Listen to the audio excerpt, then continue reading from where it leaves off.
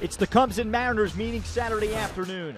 What a day for Wade Miley, with a lot of eyes on him towards the trade deadline. Bottom of the first, he'll end up striking out the side, part of his 9 strikeouts on the day. Bottom of the 6th inning, he'll get Jake Arrieta swinging. He's got a no-hitter through 6.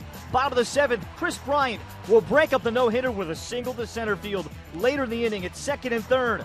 Javier Baez will reach on a fielder's choice, play at the plate. Dexter Fowler's ruled out. At the review, he's called safe. 1-0 Cubs. Top of the 8th, 1st and 3rd, 2 down. Aroldis Chapman comes in, and fellow countryman Leonys Martin will hit a double into left center field. The plate's 2-1 Mariners. Next up, Robinson Cano. Martin will score on a wild pitch after stealing 3rd. Bottom of the 8th, 1st and 2nd, 2 down. Edwin Diaz will get Anthony Rizzo looking. Then he'll get Dexter Fowler to escape the Cubs' threat. Final score is 4-1 Mariners on Saturday. The Mariners end a 2-game losing streak where they had been outscored 22-2.